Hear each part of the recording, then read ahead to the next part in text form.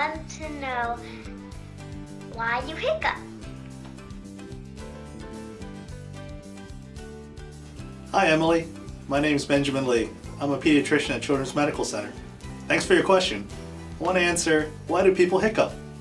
Well, hiccups start when a muscle called your diaphragm, which is located between your lungs and your belly, contracts. And that causes air to go into your mouth. And that makes that hiccup kind of sound. Now most of the time, hiccups only last a couple seconds and they go away without you having to do anything. But sometimes people try to make them go away faster. People tell you, hold your breath for a while, or have someone scare you, or drink from a cup, but upside down.